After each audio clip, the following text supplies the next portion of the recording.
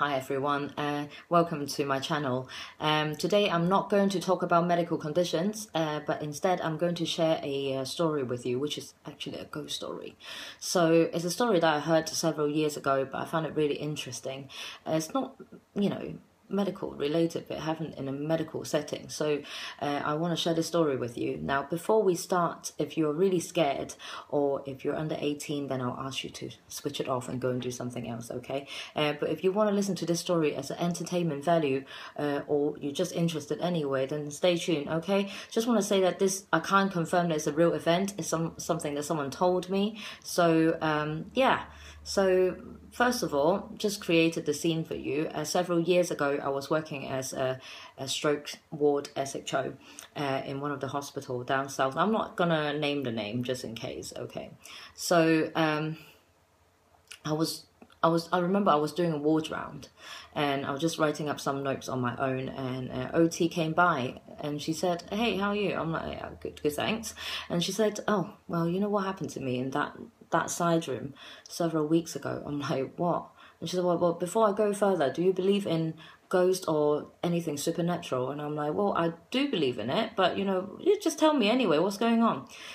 And just to let you know, if you've never been to a hospital before, obviously you've got the main wards, which are, several beds in a row and several, probably 6 to 8 beds in a big room. And you generally, in a ward, you get several rooms like that, but you also have side rooms, which are normally for patients who are quite unwell or they've got some sort of infection that they don't want to spread it to other people.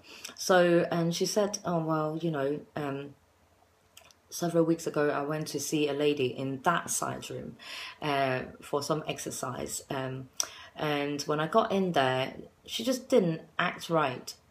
Well, now, first of all, this OT has seen this lady several times because she has been providing exercise for her after stroke. So they do know each other very well. So what the OT was trying to describe was the lady was really worried and scared. And she kept on staring at the corner of the wall, and the OT didn't know why.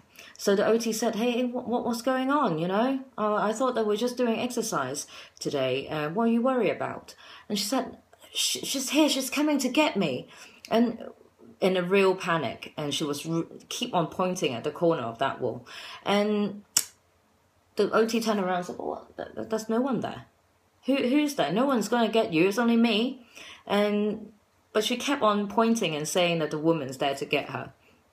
And she tried to describe how she looks like, just basically stereotypical, long black hair, dark dress and stuff like that. So the OT thought that either, the patient was sleeping earlier on and now dreaming, and she dreamt about a lady like that, or she was hallucinating. Not sure. But she's trying to calm down the patient. So she said, "Look, let me get rid of her for you, okay?" And she turned around and said, "Oh, just go away, don't bother her."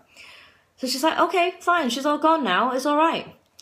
And somehow the woman got even more scared. And she's like, "No, seriously, she's right there." And what it transpired was that, the patient kept on shouting, she's there, just right behind you now." And in fact, she described that the woman was resting her head on top of the OT's shoulder. So the OT was like, "Well, okay, well, never mind then. I don't think that I can calm her down, but we'll just try and do some exercise and let her rest and see how things go." And somehow the next day, the lady passed away. So it probably is a coincidence, but that was quite scary, the fact that she kept on saying someone's trying to get her, and she did say that she doesn't want to go, and somehow the next day she passed away. So is it some sort of spirit coming to kind of take her away, or is it like, how people said there's Reaper and stuff like that? So, interesting coincidence, isn't it? But it always kind of gets stuck in my mind whenever I think about, when people are really unwell and they said they're hallucinating. So are they really hallucinating, or did they actually see something? No one's going to prove that. But, just an interesting thought to share with you, really. All right.